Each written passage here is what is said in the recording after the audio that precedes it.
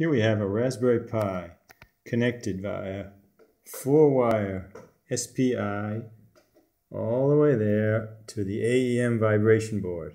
In parallel, we have our logical analyzer, the LabNation scope, connected. We're going to execute a Python script which will send integers by SPI to the AEM board. Here it goes.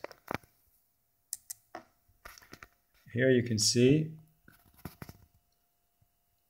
if it would focus, you could see that it was sending and what it sends and receives. So it sends a number and receives the previous number. That means it's working properly. The first number that you see on the left is the send count. If we look at the logical analyzer, we see